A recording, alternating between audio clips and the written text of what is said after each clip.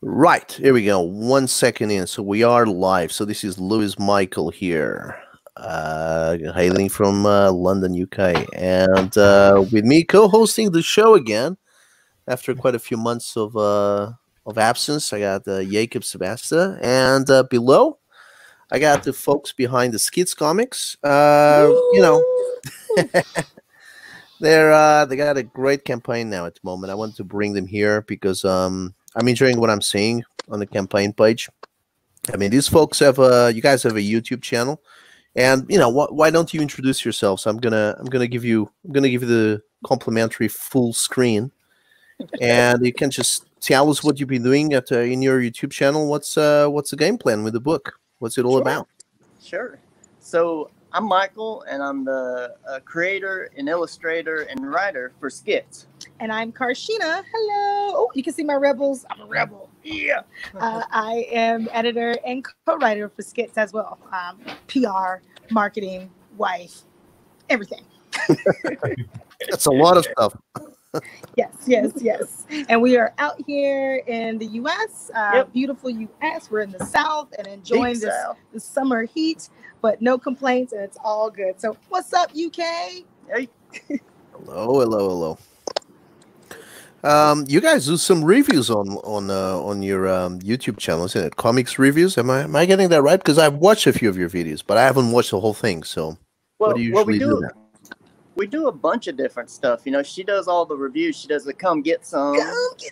And then I do a lot of illustration and stuff like that having to do with the art and the book itself. So, there's a few different things on there for whatever might tickle your fancy. Yeah, so I do most of the comic book reviews when we were able to get to our LCSs. And I mean, we are now still, but anything that we got, through any, of the platforms like Kickstarter, Indiegogo, friends who are just passing books to us, we're doing those comic reviews. Michael does a lot of his drawings, like he's going over pages. He has a Skits Fun House where he talks to a lot of the creators, like the process. Yeah, we got another one. Got another one on Monday coming up with another creator, so that should be fun too. Yeah. So we just do a whole variety of stuff. Yep. And okay, now about your book. I'm gonna share it on my side. I mean, you guys probably have it there, but it's probably easier I share it because you're outside. So let me just share screen. There we go. Share screen, and I got your campaign page already open. Nice. Perfect. Oh, look at there. Yeah, well, I'm actually maximized a few pictures. But there we go. This is what I wanted. Yeah, I mean, yeah. First thing, I actually this is your first campaign. What is the book about? Before anything else. Sure. So Skits is a book about a guy who can't tell the difference between his dreams and reality, and that's just the quick elevator pitch right there. That's everything that you'd ever want to know. Now, where that came about.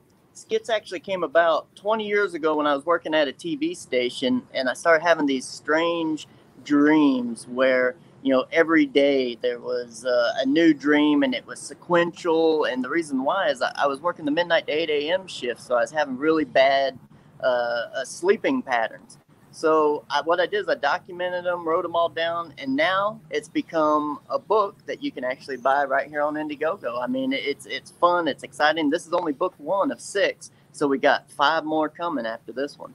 And they're already written out. So everything's already written and scripted, ready to go. Michael is just doing the art, and we just can't wait for you guys to actually have it in your hands. Yeah. So we're excited.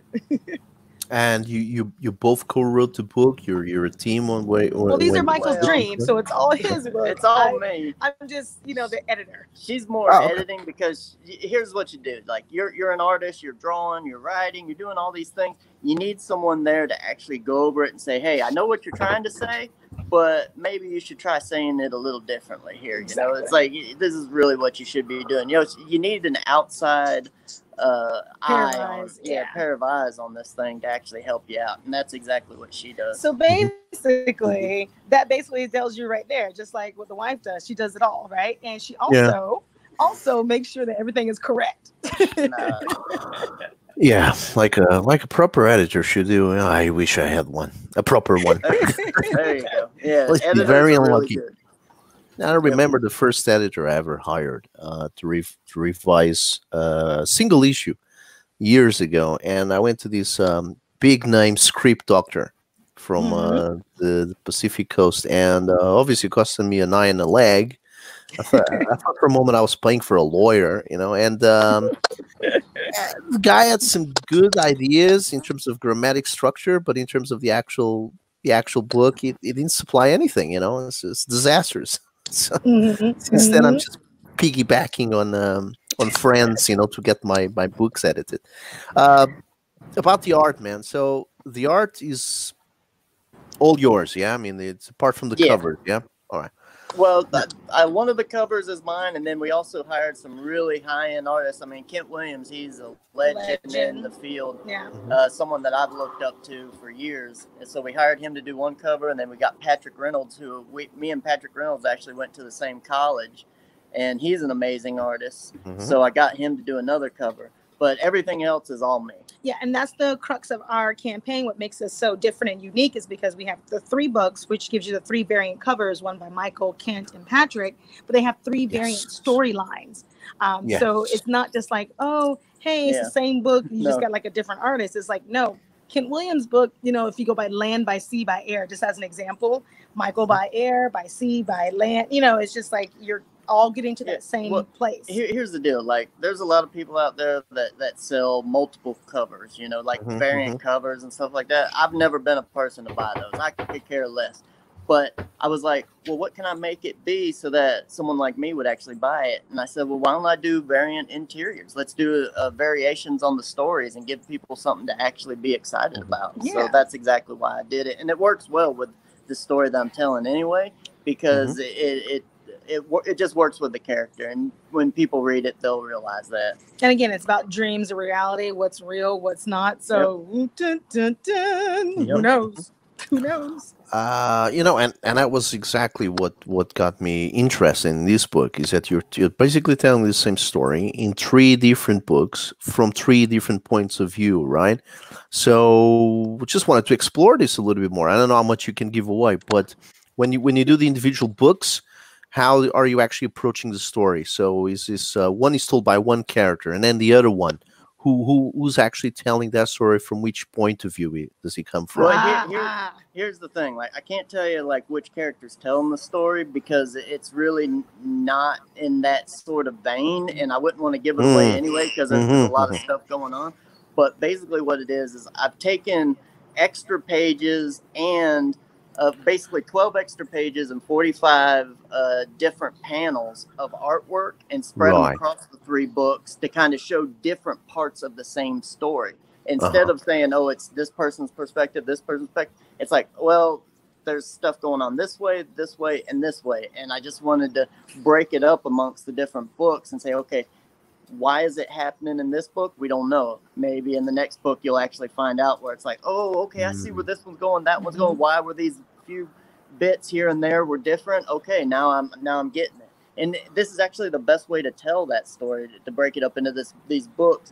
Also, this is the only time you'll ever be able to get those variant stories, because once you can't really collect it in a big book all in one, because there's different panels. How am I going to do like 3 different panels in one spot on a page? You can't. This is the only way you can do it. Yeah, and each book reads as a standalone. So if you're not able to afford the 3-book journey, which is beautifully done, as you can see here, exactly right there, we have that Skits band, which the art industry calls it a belly band. It's signed and numbered. I mean, it's great. So that way you're able to get all 3. So that way you can actually say, wow, my page 12 is different from your page 15, and whatever, but you all got the same story.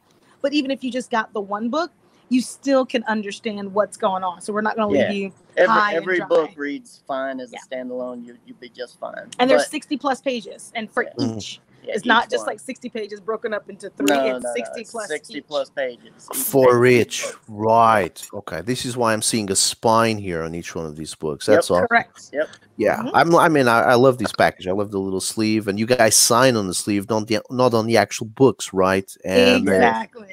if that's the case, I'm 100% behind you. I I know most people like to have their books signed. I myself prefer not to sign books, and although I have nothing against an artist signing his book, I much prefer to have the book immaculate without any signature. You know, I Exactly. think signature should be like something that comes in a little card on the side, and you kind of just slip it inside, like you Yeah. don't want the thing. You know, like okay, Yep. there you go, a little, you know, like a Or- little complimentary thing. You know.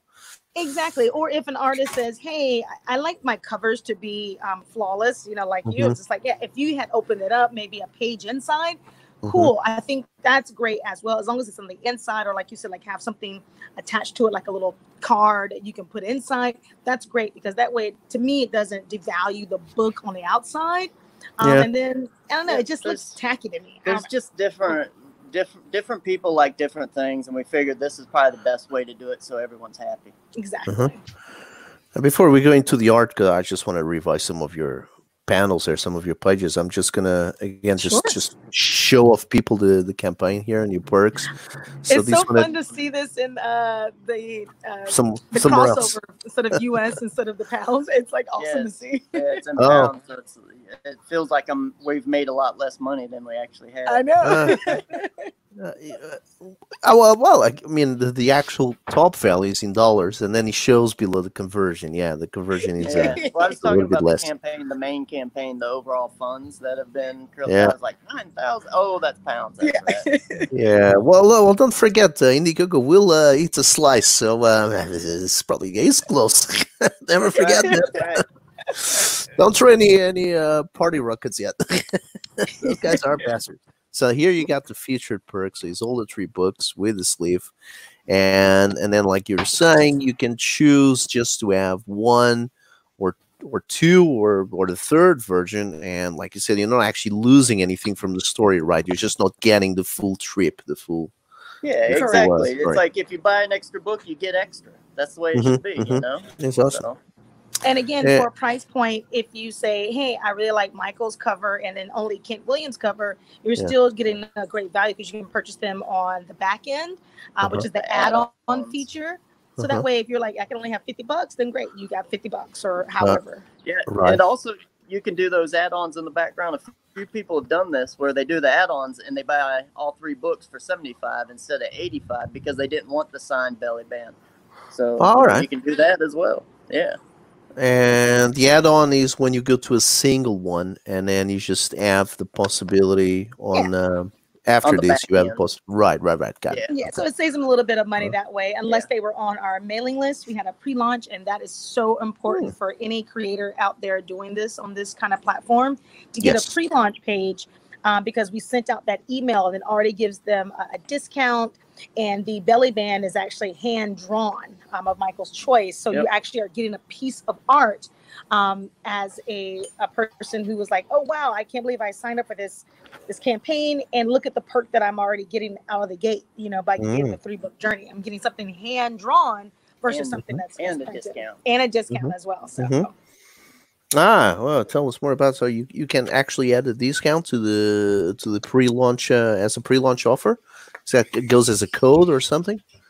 yes. Yeah, it takes you to a secret page where you can only see the actual, that value Yeah. there for you. It's a secret link. So talk to us afterwards if you want it.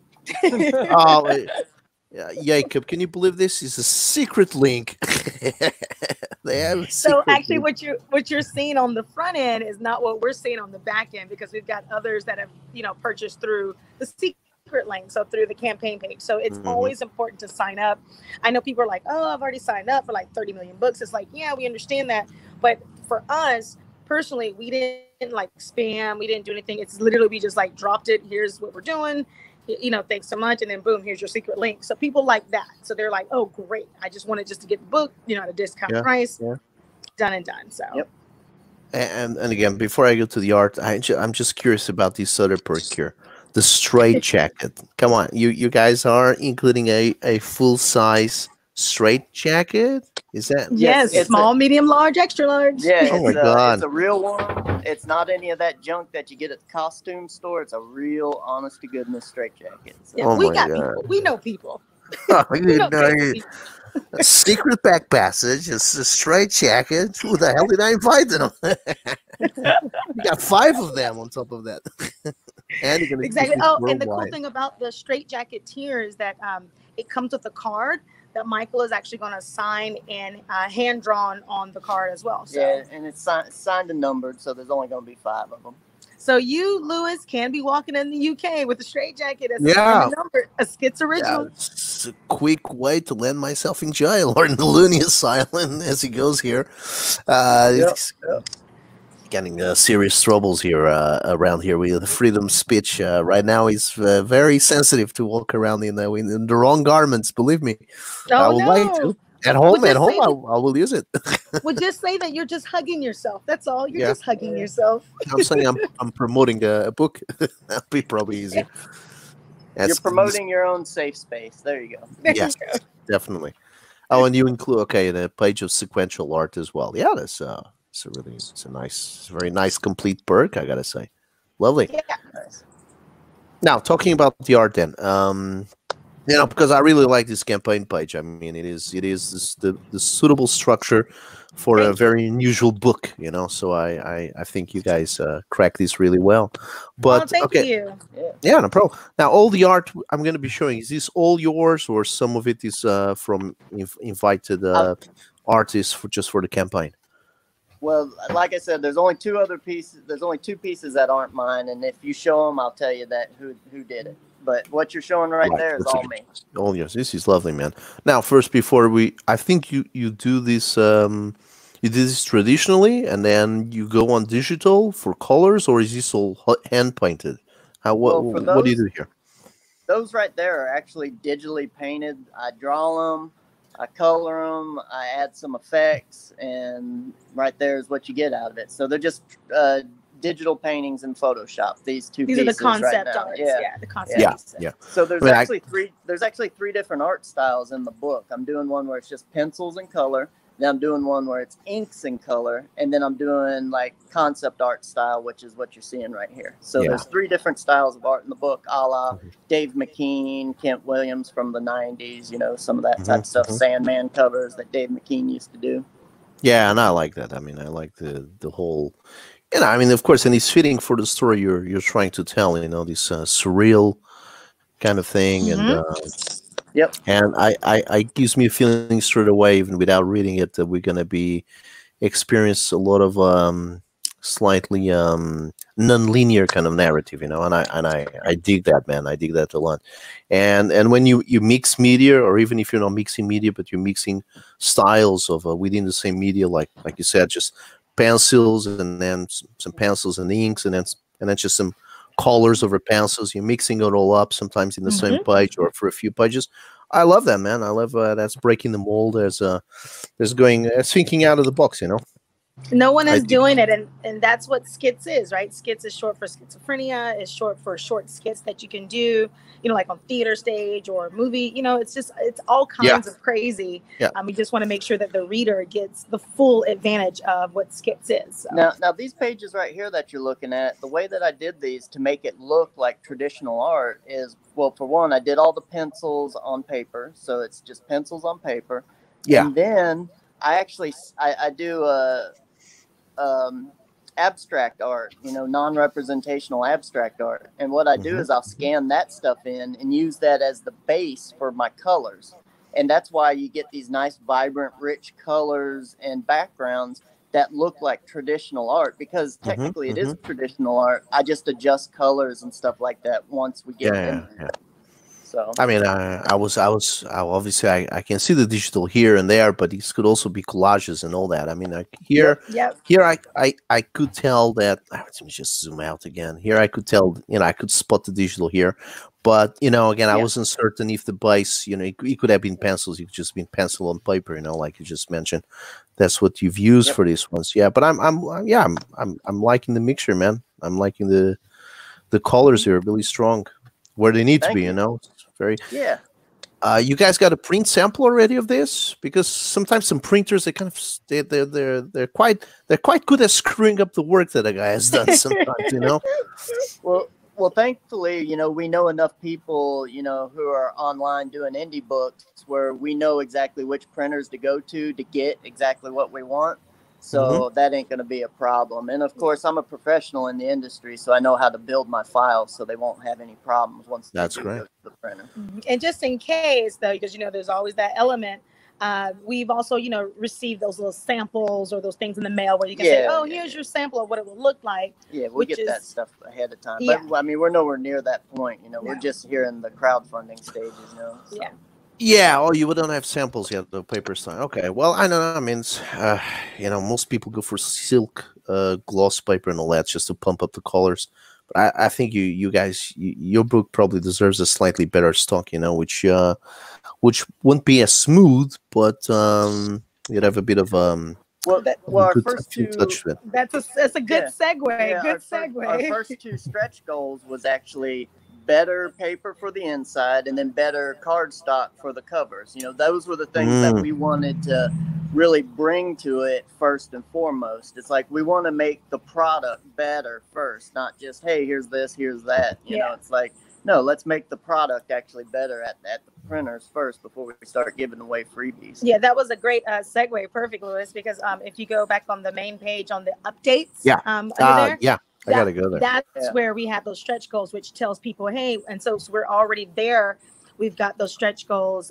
Here we go. Yep, there they are. Crazy stretch goals. They're unlocked. Yeah. So yeah, that's where you get the higher quality interior paper for the comic. Each of those covers having the better cardstock. And right now, where we're at, if you go down a little bit more, we have our Skits adjustable paper puppet bookmark, which is not your normal bookmark. It's not like a little square or boring. That's actually cut and designed just for Skits, where he actually can hold the book. You know, you can adjust them. You know, just like yeah. So it's always something cool. Yeah, that's nice, custom made. Oh man, you guys have all the best ideas. So everyone is getting one. Already at that 12K. So everyone has already got the first 3, and then the next stretch goals. As you can see, for the physical ones, we'll have a mask, a Skits mask. We also have a thaumatrope, harking back to like the original film.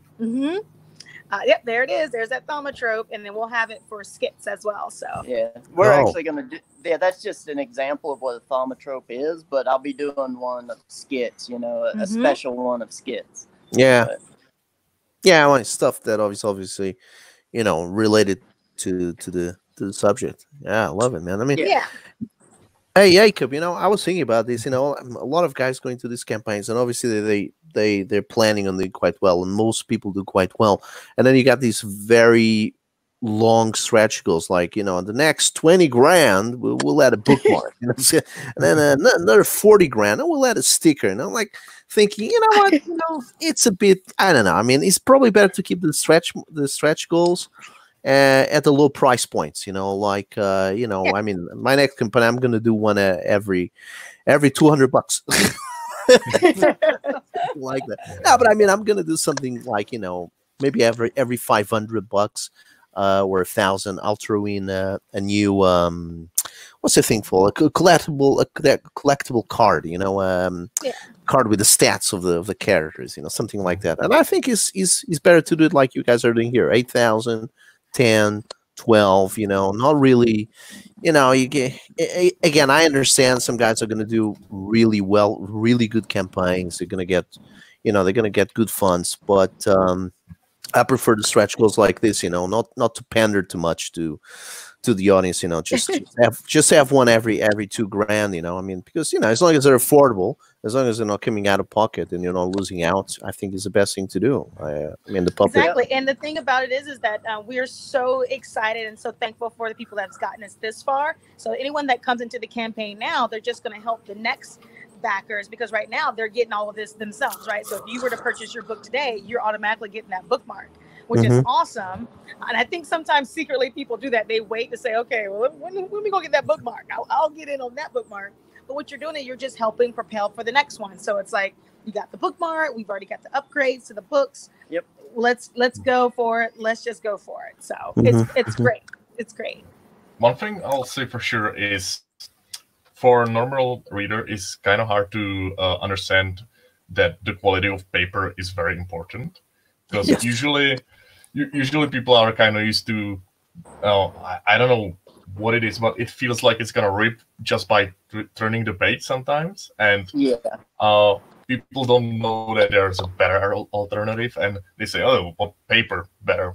Who cares, right?" But it really does make a difference, and it makes a book really nice, collectible, and it'll last longer, for sure. So that's a good one. Absolutely. I say that in my reviews all the time for my comic reviews. Like, you know, it's when that high gloss, or if it's like your standard, or if it's even newsprint, it makes a difference in the way that the colors jump out, the story, as well as just in your hand. It's like you're turning the page and you're like, am I turning 2 pages or 4 pages or 1 page? You know, it makes a difference. So yeah, not only do you want that beautiful page, but you also want that beautiful tactile experience. You know, when you touch it, you're like, oh man, I you know, it makes you just feel good. And sometimes it's subconscious, but people who are actually around this all the time, they notice it immediately. So there you go. it's like being a water artisan. Tap water or Evian. I'm kidding. Yeah, San Pellegrino. I mean, going back to my original point, it's also a question of getting the right paper for the right book. I mean, like you were saying, a lot of stuff, a lot of, you know, some particular papers make the colors pop. But for example, if you want to go for a really kind of cheap, kind of grindhouse kind of feel, you know, something between the newspaper white, newspaper paper white, and a little bit more than that, I think is the ideal thing. I never want to have something that a paper that is too thin, and is the kind of paper that you just put it against the light and you can see the other page straight away, straight through.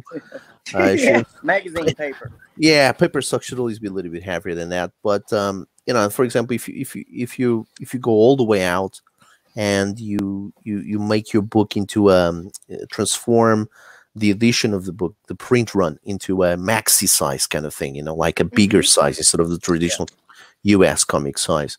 And then in that case, then you just you know, bloody hell invest on a really good paper, you know, like something that you know, actually, you know, it's got some weight to it, you know, and then we'll take the colors really well, you know, almost like a watercolor paper, you know, printable. And then of course you have the complete opposite, and that's going full digital, which I think might be worth asking. Do you guys think if you have a real big success, you might come up with a digital version as well? Well, we didn't really get to that point quite yet. I mean, for myself personally, it's like when it comes to the digital editions, even when I get free digital editions with my campaigns that I back, I never even look at them, you know. And I know this is probably something for people overseas probably want to do something like that, because the price point's a lot better, because they don't have to pay for the shipping, the high shipping. Well, you're talking to Europeans, you know, so.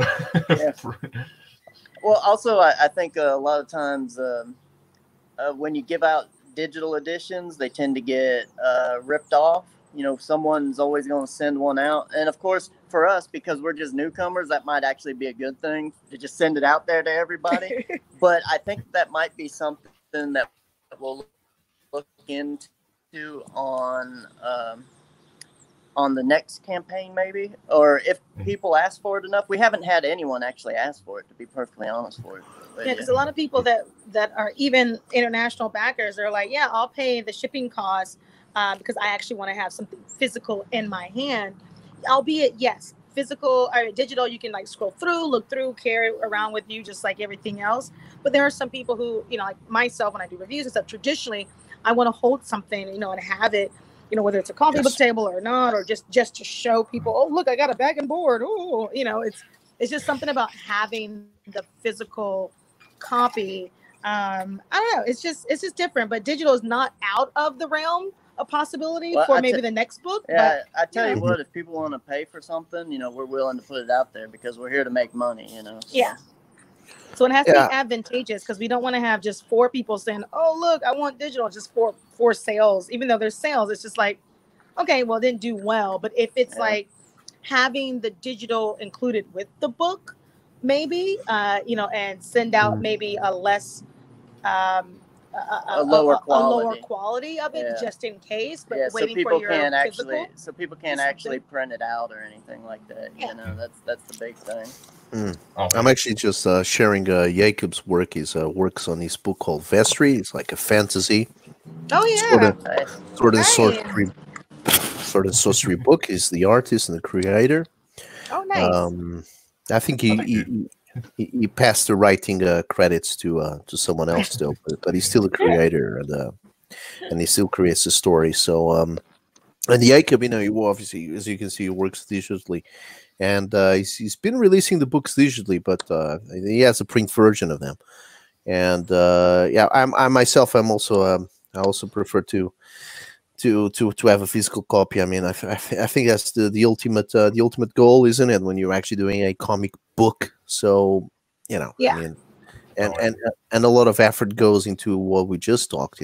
Color stock. I mean, paper stock, color quality, and that's part of the work. That's not just to actually write to do the book, but then comes all the process of actually having it printed. So in like the end, 95% people prefer having it physically. That's the whole thing about comic books. Yeah, it is way better physically. Yeah. Besides having the preference, yeah. Something I ran into probably around like 2001, 2, 3, somewhere around there when the iPod came out from Apple. People were talking about, oh, let's get MP3s, let's sell that's the big thing. And I was like, why am I going to pay the same amount of money for a digital album that I would pay for the CD? I never understood that. And because I was like, I'm going to buy the CD, then I'm going to make my own MP3s from it or my own digital music from it. And I'll either put it to the side, or if I don't really like it, I can go sell it and get my money, part of my money back. And I'm like that with comic books too. It's like, well, okay, I got a comic book. Maybe someday I don't want it. I can sell it back. But if it's digital, who am I going to sell that to? That's a good point. I hadn't thought about it. I never resell anything. I keep everything. That's why I cannot move right now. Right. There's a pat rack in all of us. Yes. Yeah, I'm stuck right here. I mean, I'm perpetually in this place. I only managed to get out of this pile of books just to go to work and come back. But yeah, that's exactly another thing. That means there's always the collectability of things, and obviously that adds value. There's inherent value to that. While digital, yeah, I mean, it's like, and on top of that, I used to send digital every time I send digital files of a whole book. Sometimes things happen, I mean, they crash, you lose them, hard drive goes, and there goes the file. If you don't save on a separate hard drive, your computer, your laptop has a problem, and there goes like all this investment of digital books. Yep. Western Digital, no. Yeah, I've been working in the industry for 20 plus years as a designer and illustrator and artist, and everything I do is either in save it in doubles or triplicates. So yeah, I gotta save mine in quadruples, man. And even then, I lose them. I mean, I lost my entire what's that thing called? The iTunes music library. I lost the entire library because I don't know why. I thought that thing was backed up back at Apple. It wasn't. Yeah. I only found out the day after. I lost it. The laptop burned, and I lost the whole thing. I had already like 300 songs or whatever. I had already spent like $200 on that thing, and I'm like, I'm so sorry. It's one of those things. I also have Verse Films Productions, which is our horror production company. Hey, Verse Films out there. And working with the film industry, that's one of the biggest things. It's like you have to make sure you get like terabytes upon terabytes, because like sending those files to studios or back and forth from your cinematographer, or you're dealing with what people can't handle right now, like with the 4K and 6K when it was back in the day when it was all brand new. It's like, well, my computer can't handle that. I need to have a computer that can handle that, and I cannot lose it. I just cannot lose it. And so I've had that happen plenty of times. So yes. I learned years ago, you never keep anything on your computer. Everything's on multiple hard drives. I got rated hard drives, so everything's backed up in duplicate at least. And then also, even with my iTunes library, Apple likes to put all that stuff on your hard drive on the actual computer.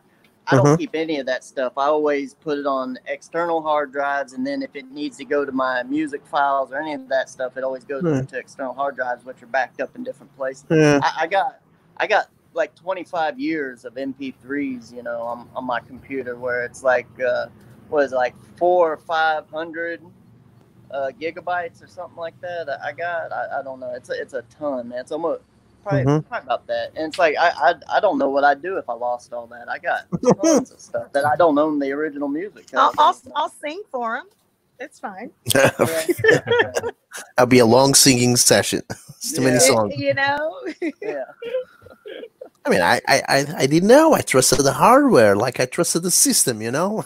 Yeah, never trust the system. No, I got never screwed. trust the system. Of course not. Now I learned. This was, I think this was about 8 years ago. I learned my lesson after that one. Never again. Yeah.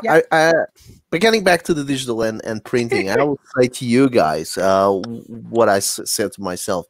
Do always the printing first, and then on your issue 2, on your volume 2, for the peeps that didn't got the first issues, then if you incline to, just throw in a digital version of issue 1, because also it gets to a point that, let's see, if you how many issues you guys have planned? 6, 12? It's six books. Right. Yeah, this is just the first book. Yeah. And you're gonna have the 3 different versions of each one as you go. I don't know, Louis. You're asking those questions. Right.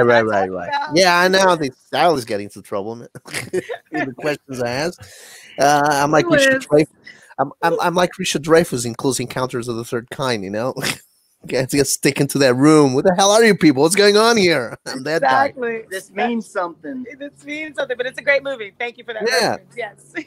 Eventually, he only has 2 choices: either he gets arrested or he goes into the UFO. That's it. He knows too much by then, you know. Yeah. So, but yeah, I mean, if you guys will do that, I mean, it just gets to a point that if you include back issues in a particular campaign, it just, you have a huge envelope to send, and then by then that will be my suggestion. Anyone asking will be, you know, do digital for the previous issues, you know, because by then hopefully enough people already got hold of your books, or already enough people have them in their hands, the printed copy, you know, and they already have the collection. But then again, you know, I'm perfectly understand if any creator says, nah, I'll never do digital, man, because like you said, I think you're taking over my PR job, Louis. I don't know. Yeah, that I know. Could be in the works, but you know, you're gunning for a job. That's good. That's good. That's I mean, good. I always do it. I'm gonna ask someone. I'm kind of curious. What do you find as a PR person for a comic book? What's the biggest challenge for you? What's the crack of the job? Well, I mean, the number one thing is getting people to buy the book. However, if it's done correctly, and I say this with any industry, whether it be, and I'm only speaking because I'm in both the entertainment, being an actress, and film, and then comics and stuff, you really seriously have to hunker down and have a plan. Because you can't just spam everybody and be like, oh, hey, buy my book, or you look at my film. People are like, I don't know you. Who are you, girl with the crazy hair? You know, what's going on? That's exactly what I do, and I might have done a mistake. Right. But I mean, there is an art. I mean, marketing 101 is, you want your product out there, you want someone to receive it. Well, how do you go about it? Look at who you're marketing to, right? If you're marketing to people who are in love with comics, start there. Start to see, well, what type of comics are they in love with? Are they the superhero? That means Dreamscapes are not something for them. Are they, you know, an eclectic mix? Maybe Dreamscapes could be something for you. You know what I mean? Because everybody who loves Batman is not going to like, you know, Spider-Man, you know, whatever. You know, you just have to find out what makes. I know, but okay. Let me finish. But you understand what I'm saying? It's like you have to find that market, and then you need to start on a social media. Now that we're in this generation of social media, find out who your target audience is again. Find out and say, hey, this person wants me to share or retweet their stuff. It's you scratch my back, I scratch yours sometimes. Then do that. Get to know them. Be on streams, you know. Always say yes to people that are like, hey, or let people know, hey, I'm busy this week, but can we come back on a next week? And people understand that, as long as you don't blow them off, you know, without any reason or whatever. Just be kind and be nice. Once you're done with that, build up the hype. We always say you sell the sizzle, right? I don't know if you're vegan or we love to eat meat. So, you sell the sizzle. It's like if you're in the kitchen and you're cooking that bacon, but you're just waking up and you're like, what's she cooking in that kitchen, right? I sold you right there. You don't know what I was cooking, but you smell it and you're like, oh, I'm interested. I'm hungry for it. So that's what you have to do with anything in the industry. You have to sell that sizzle. That's why some of the best commercials you see, you got like a woman like, ooh, look at this chocolate bar. Ooh, and you're like, oh, is she doing this little, like, ooh, she's all about the chocolate. Okay, if I can get a girl like that, okay, I'm buying that chocolate bar, right? You're selling that product, and it could be the worst chocolate ever. You know what I mean? It's like, I don't like your chocolate. It has macadamia nuts. Whatever. But she sold it as if it was sensual. It was nice. It was something, ooh, chocolate, So there you go. So my advice, like I said, is just take the time to target your audience, know who you're sending your material out, and just be prepared. On our campaign, everything you see on Skits is everything you get. We show the 3 books, we show the belly band, we show the artwork. That's what you're going to get. Not this, I don't know. You may get a sketch card. It's like, I'm actually surprised at how many campaigns are out there where they don't show you what you're actually getting. Yeah, it's baffling. I mean, you can sell tickets to a film festival, but at least you give a preview, right? It's called a trailer, so you'll know exactly what you're going to be seeing, right? I mean, everyone in every industry does it. You have to sell them something so they can be interested in it. I mean, if you're a horror fan, killer clowns from outer space, you want to see, I'm all about killer clowns, versus, something else. It's just, I don't know. But yeah, don't spam everybody. Just be around people, get to know people, and then, those doors will open for you. Don't spam everybody. Oh, damn it. Too late. No, it is difficult, man. What you're talking about, know your demographics and then aim at them. And then you just mentioned, some campaigns don't actually show the book.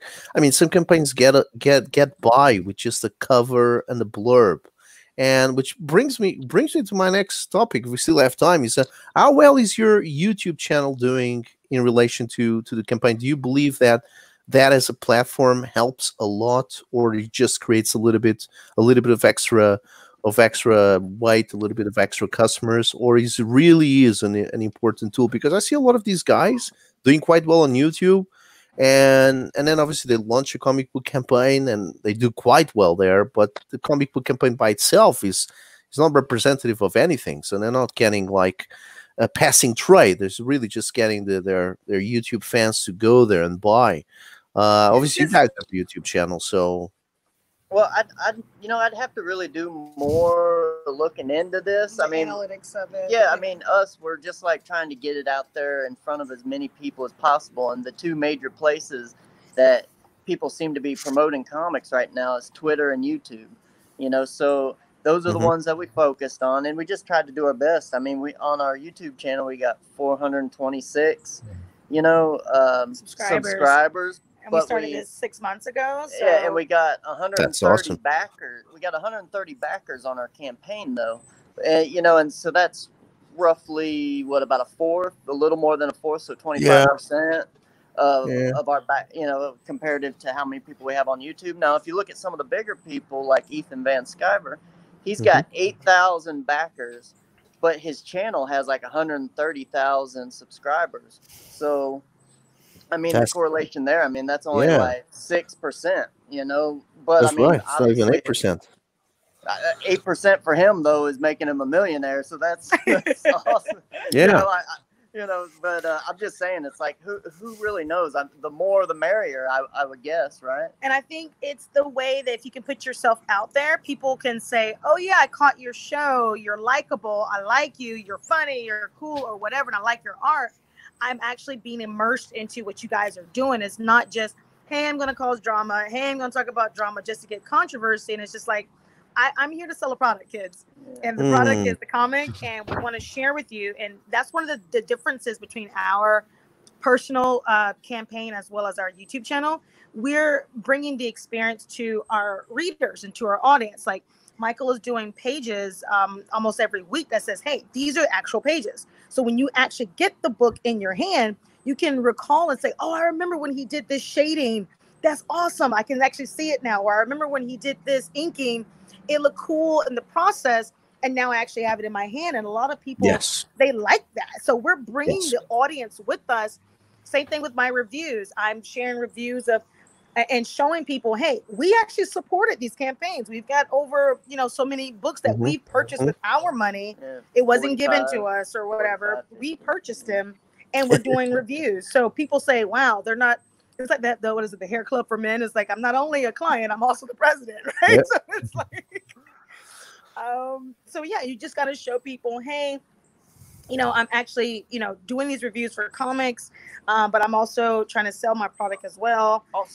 Also, you got to look and see what's actually getting people numbers. I mean, if you really go into some of these channels, I mean, what seems to be giving people numbers is controversy. Yeah. People will jump up really, really fast. But here's the thing, though. I see people's channels jump up really fast because they're doing like controversial and talking about people. Or they're paying. Yeah. Well, who knows how they get. But they jump up really fast. And then eventually it starts to dwindle because people don't want to hear, what you're talking about anymore. But, I feel like maybe what we're doing, we're trying to do something that's maybe more sustainable. Yeah. Where it's like, we're here to sell a product. Here's the product. We don't talk bad about other people. All we do is just talk about the product. We're here for you. That these are our values. And it's not what other people do, but it's what we decided to do with ours. And we've seen our channel grow slower than other people who are at the same place as us, like 6 months ago, that started going into controversial stuff. So maybe that's bad for us, but our value structure. We're quality. Well, our value structure is such that we don't talk bad about other people. It's not good, virtuous. It's not good to be that way. You want to be virtuous, not, Yeah. That's the way to do it. Exactly. And at the end of the day, you can't really compare because you don't know. I mean, there's a saying that we say here. It's like you see the glory, but you don't know the story. And the story is like, oh, they did something bad or they bought their followers or whatever. But yet you don't know, but you see the glory like, oh, they've got 1 million+ people. And it's like, yeah, but look at their views. If they got like 130,000 people, but on their viewership, it's only like 12 views or 10 views, you're like, something's kind of fishy there. But you can also look at it like, hey, we started this about 6-7 months ago or 8 months ago. And, we're so blessed and so happy to have what we have. And we can just grow from there because some of these channels have been on back in the 2000s, like, oh, and they're just now getting, their loyal following. But, we're brand new. And so we understand that. But we just decided to grow ours a different way. Yeah. But just showing the work, showing the work and showing the work. Again, that might be a stupid thing to do, but it fits with our value structure. So there you go. You clearly are extremely enthusiastic about comics, and that's such a lovely thing to see. And it's genuinely, in my opinion, better to be nice, bring people up, and you'll be basically loved by the community back. It just takes a little time. Yeah. And you also have to understand, like right now with this world pandemic, it's like this is also like a bad time. People are like, hey, I just don't have the money. I would love to support you more. It's just like, hey, I'm also got to eat, and that's understandable too, which is why, like when you're asking, oh, they got secret links. It's like, yeah, we did that for people, to say, hey, there's a discount, or if you just want to buy the book, we're just grateful that you bought a book, that you were able to take whatever money you got, this month or whatever, and was able to get a book. And that bodes well for people. And people go, yeah, thanks so much. And they weren't pressured. They weren't like, oh, I what do I do? It's like, oh, they said I can use this email link at any time during the campaign. That's like 2.5 months. Absolutely. I would love to support them. Not like, do it now. You must use this link tomorrow or it's going away. One day. Yeah, it's like everything must go. We'll bash this baby seal with a bat if you don't buy it. Yeah, it's like, it's like you can use it when you're ready, and people like that. So yeah, that's a good line, man. You know this. You know the glory. You know the glory, but you don't know the story. I gotta make a note of that. I didn't know that that line, that Yeah, expression. That's pretty it's you good. see the glory, but you don't know the story because You what see you the glory, you don't know see the story. exactly. Yeah, Yeah, yeah. So No, there but you then go. again, like, Boom. A little yeah, Southern that's a tale good for one. you. Like you were mentioning about the numbers of people that subscribe to channels. I mean, again, those either 800 and something thousand subscribers. They're the other 92% that don't buy the book. So again, they're clearly there just for the YouTube entertainment. So, but I Yeah, mean, but again, that's if you have fine. that's 8,000 perfectly backers, fine. that's Yeah. great. 8,000 backers, you can still make a living, like you were Well, mentioning. well, here's the thing. It's like a lot of those people have all those subscribers. They're also making a living off YouTube. So we Yeah, ain't making a living off that's also YouTube, but true. they are. So Yeah. Well, your channel is pretty cool. I'm actually have to watch more of it because I never have time to watch everybody I like, but Come get some. You should come over.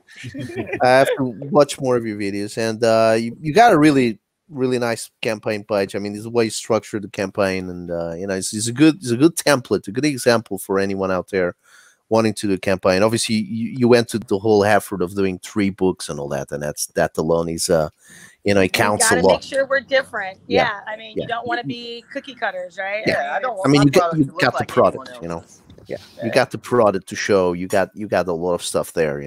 That alone already is half of the battle. But the way you actually structure the campaign is pretty cool.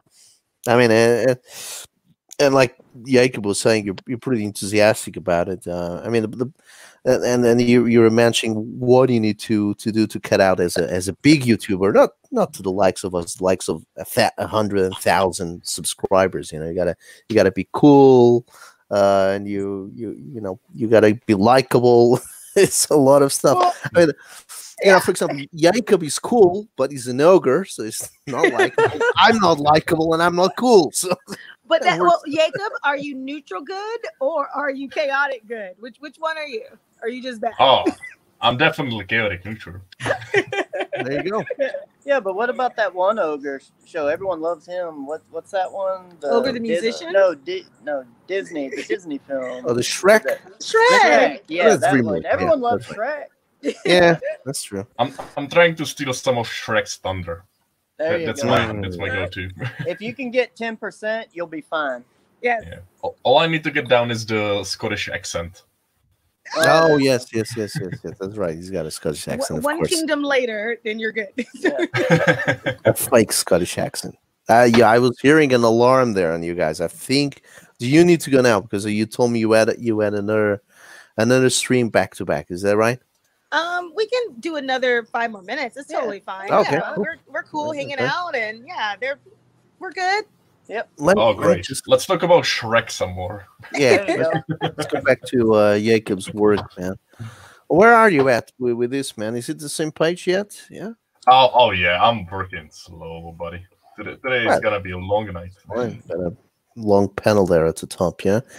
I mean, Now, are you Jakub here. sharing some of this out on Twitter? Are you on Twitter? Are you sharing any of this artwork out at all? Or? Yeah.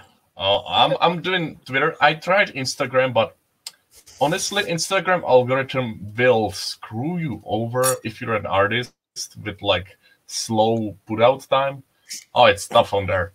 But Twitter works. Twitter, I've been doing, I think, okay. Yeah, each platform is always different. You got to find different ways in the story. You just have to be savvy about it. I mean, I found ways to put our links up, because YouTube is not about the links except for when you're in your description. So I found those Instagram. Sorry, you found those savvy ways to put them up so people can be like, oh, that's great. You just got to look for it. But yeah, Instagram is also another beast. But yeah, it's different, and it's Instagram is Facebook, self-contained. I mean, it uses its platform to build its platform and not the individuals, So there's no way for me to really pull people away to different areas, I mean, you can a little bit, but it's just really tricky. Twitter, you can pull people any which way you want. So. That is true. But I was going to say the reason why I was asking is because if you're sending those pages out on Twitter, even if it's a whip, work in progress, a lot of people seem to really do those art shares, or they like to retweet other people's art. Michael put one up. Was it this morning you put one up? Or yeah, and people are like, oh my gosh, I just want to see the process, and it's not even done. So yeah, your stuff looks really great. Just keep doing it, keep plugging it away, and put those whips out there. And I got a question for you. Do you use any reference material, like for poses or backgrounds or anything like that? I have these Figma figures, which are like posable, basically one of those wooden dummies, but with a little bit more detail, so I can see some musculature over there. And those do me quite good for like 90% of the time. But sometimes with the twists and the musculature, it kind of turns like that. I do take photos of myself, for example, or stuff like that. Sure. Yeah. Well, dang, man, you're looking really buff there, man. Jakub is Nice modeling. Yeah, I mean, he modeled his hero out of himself. I mean, Jakub. I mean, come on, tell him about your workout, man. You go to the woods and he lifts trees, huh? That's a over-exaggeration and a lie. And now if you put that workout on Instagram, you'll definitely get some views. Trust. Yeah. Oh, boy. That's what Instagram is for. Do the swimsuit edition. That will get you 1,000 followers on Instagram. See, I'm definitely the type of person who says you work smarter, not harder. So I'm always looking. Well, you did that, but I'm definitely one of those who is like the quickest, what I easiest never way do. possible. Oh, for sure. Should always do what that. I never Always do. find the quick and easy. That's right about Instagram. It's very self-contained. It's not intuitive at all, And yeah, Twitter is good. But I think the more people you follow on Twitter, then you start losing touch with your original followers. The people at the beginning of your follower list. I don't know why you never again hear from them. It's because Twitter always uses your. It probably only puts your last tweets in front of your last followers. You maybe your last 50 followers or something. Because I forget I've been following great people, and I go back. Sometimes I grab my followers list or the people I'm following. I go on the list and I go like, shit, I follow this guy. I forgot about him. I've never again seen a single tweet from this person, but this person obviously is tweeting every day. And it's complicated, I'm sorry. It's also the fact that if you're not interacting with the 7,000 people that you follow, you're only going to get the ones that you put a heart or a like to, because I mean that's the analytics. I mean that's the way that the structure is. It's like they want you to follow, and they want people to follow you, but they know in the real Twitterverse that you're only going to get like the first 30 people, like you said, 50 people that's going to like interact with you, unless you specifically at someone. Like if you at, Lewis Michael, you at Jakub, or you at, it's like, it's in my face now, and so it's like, oh, okay. Yeah. But if not, Well, there's an option that Twitter could go around that, because a lot of times I see retweets, obviously from someone I'm following, right? I see a retweet, but he's retweeting something, and I'm just thinking maybe, obviously, okay, fair enough. It's still a tweet, and it's still something that might be worth checking out. But I'm just thinking maybe Twitter could do a variation of that process, in which they only put in front of you a tweet which is not a retweet of something else, just a single tweet. So like that, you will just open up room for you to get tweets from people that you've been following for a long time, but you generally lately have not been interacting with. I don't know if you're understanding what I'm getting at. No, but totally. Yeah, kind of frees up space, frees up room for you to get like the tweets from like the first 500 guys you followed or that followed you, whatever, and they're still tweeting, they're still using the platform, and then maybe we could get some of their tweets on a daily basis or maybe a weekly basis once in a while, and just avoid the retweets. Obviously, the retweets are still important because you're still getting interaction with the community. Like some guy did a tweet and somebody else is going to retweet that. But I'm just saying, if you really want to get the contact that the individual is doing, especially if you're following a lot of artists and comic book makers and all that. And people fall off the radar with this process that Twitter uses, this algorithm, like you were explaining. They do. They I follow do. the writer. Like, I was following this guy that was on issue 3, and I had already completely forgotten about it. I mean, I had bought first, the second, and then the other day I saw somebody retweeted him, and that's how I saw it. Oh shit, this guy! Of course, I completely forgot I was buying this series. It's already on issue 4, and I completely missed the complaint for the third one. Because you end up going into the back room, into the back carriages of the train. Because Right. you keep on walking forward on the train, you forget the people in the back. So I don't know. But what you need to get failed on the to mailing list. what you failed to miss out is that you make sense, right? So that's the difference. You Yes. make sense.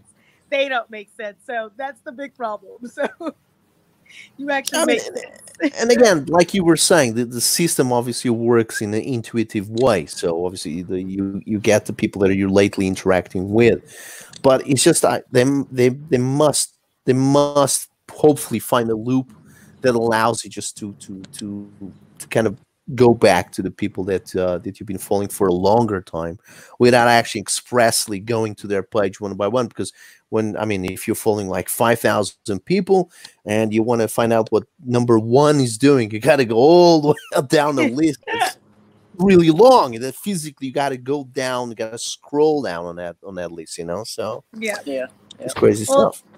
Lewis, we are going to say goodbye. Yeah, we got to that's get it. going for that Yeah. other stream. Yeah. We're so excited. This was a great stream. It's like Yeah, really thank chill, you. very Yeah. nice. Yeah, We we talked love you about the guys. campaign and not like, oh my god, so much stuff.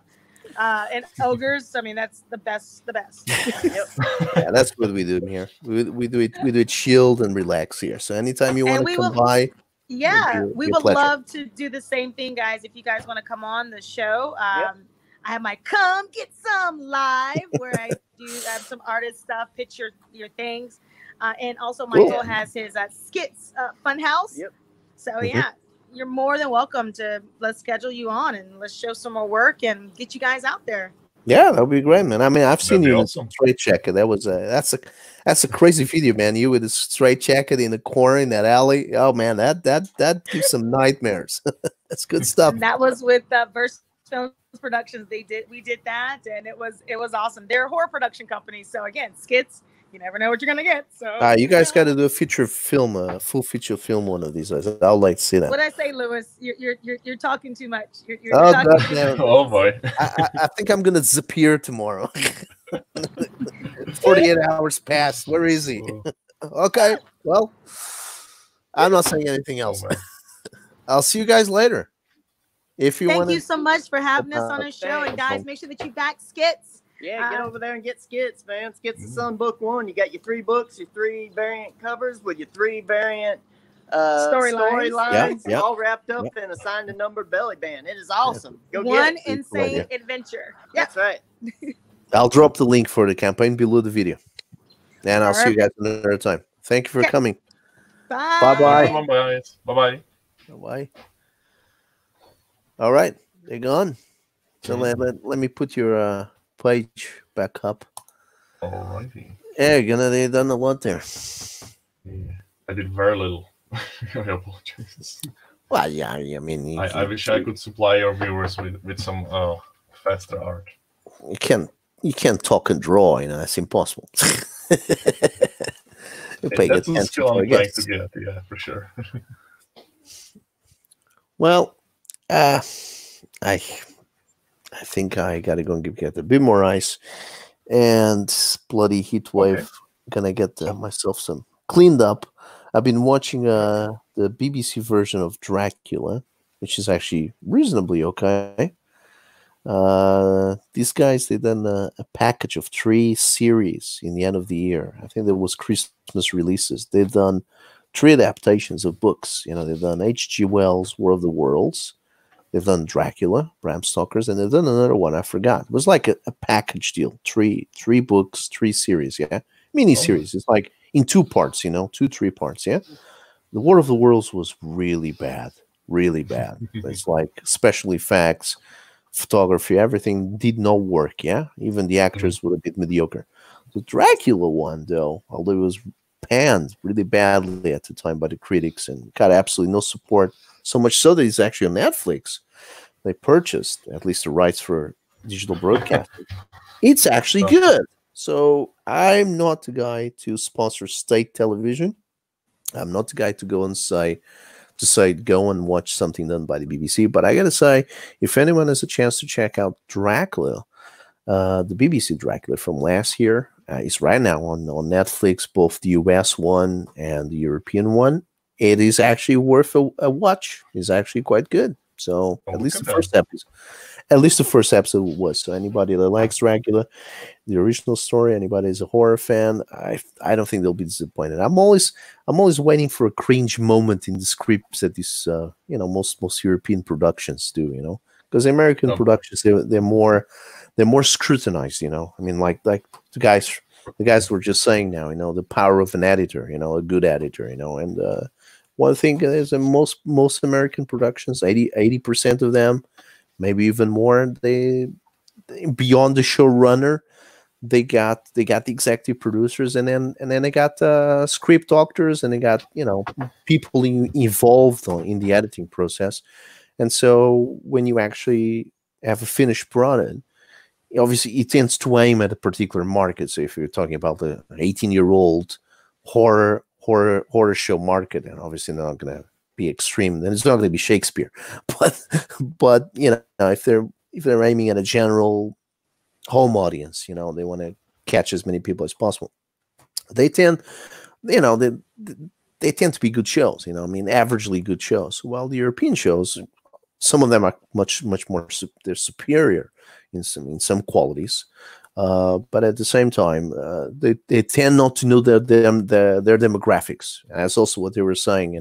It's important to know your demographics and then pitch for them in the beginning. That's your prime audience. Your captive audience, and that's also something I always talk about. Know the audience of the book and start pitching the book to them. Same goes with series and movies and all that crap. Yeah, TV shows. Yeah, got to know your primary audience. You got to know it, and these guys actually, they've done a decent show. It's aimed at a general audience, but it's got good enough moments for the horror fans, and it's got good enough moments for the fans which are readers. The literary fans that like the classical novels, like Frankenstein, Dracula, obviously. And they've done quite well. So, but that's enough of promoting mainstream. And fuck mainstream. They got this one promo from me for free, and that's it. Because they never promoted anything that I've done. They will never promote anything that we do. So it's good enough. It's enough of a plug. But yeah, man. So you're gonna do an all-nighter, right? That's what you were saying. Depends how long I can last, dude. But yeah, I'll do my best. I mean, the heart is there, yeah, but the eyes and the mind, that's difficult after a while, yeah. But hey, you're doing well. You're doing well. So you might be able to go through the motions. Yeah, well, you might be able to. I'm sure you at least will do the foreground in this page, and maybe some of the background. So that's the easy part. Well, you can do the figures. That's easy enough. But when I lose my interest is when it comes to the background, and I'm like, especially when it's middle of the night, That's your plan for tonight is just this page, right? That's it. Yes. All right. Okay. Oh man, you know what? I always forget to check out the chat because I'm controlling the banners and all that crap. Right. And not that I've used many tonight, but I always forget this. And I was just saying an hello to Bristolian Dave, if he's still there. So I mean, he popped into the chat just to say hello, and just to say hello to him back. I'm not sure if he's still watching. So sorry, Dave, but I have to look at the chat because obviously it's part of the show. So looks like you get most of the reviews later, because of the American audience, right? Yeah, I mean, it's also this isn't a great time for them. No, it's not in the middle of the day on a Saturday. So hopefully everybody will watch it later. So and once again, guys, like the video, subscribe to the channel, and if you press the bell, then every time I'm getting ready to stream, I'll make the little announcement, and if I see the little retained audience clocks showing me 2 waiting, 3 waiting, 4 waiting, that means you guys have pressed the bell. That means that there's some people waiting, and that gives me enough I feel more compelled to come as quickly as possible. So that's what I'm saying. You gotta subscribe to the channel as the only way for us to know that people are interested. So yeah, at least hate is begging at the end of the videos. And I need to mention, if you like what I'm drawing right now, be sure to check out Bestry on Indiegogo. There are 8 days left. So 8 days left. 82 backers right now. So please help us get above that 100 mark, and I'll be very happy, Chappy. And that but it's already obviously is already the goal is already done. Yeah, I mean the campaign goal, yeah? It's funded. Yeah, that's right. Okay, let's still get as much eyes on it as possible. Very good. You want an even number. And you're offering both the print and the digital on your campaign, isn't it? For sure. That's right. We try to do our fellow European the best. So, what you're planning to do? Mm-hmm. What you're planning to do in the last day? 8 days from now. I'll probably do like a long ass stream. You're gonna do it in your own channel, or you want to come here? I might do. You want to come to my house? You got swimming pool. Yeah, but if you want, I can send you the link, and you might pop up and say hi. All right, we'll so you want to do it at your place? I understand. It's fair enough, and then I'll pop in. That's it. Okay, man. We're gonna go for today. I would like to stay for longer, but you're not working tomorrow, are you? You don't have to come. Just in the morning. I need to hit the gym up. So. Well, okay, that's okay. That's why you're doing an all-nighter with the pages. I, on the other hand, have to be up in about. Well, I think that little box showed up as I was screen sharing the Skits book, and he said I'm waking up in about 8 hours. So by now he's in 7. So I gotta go. But thank you very much for coming. Thank you for Dave for popping in, and everyone watching now or watching later. So. Thank you very much, and have a good one. Bye-bye. That's it. I'll see you later, man. Bye-bye.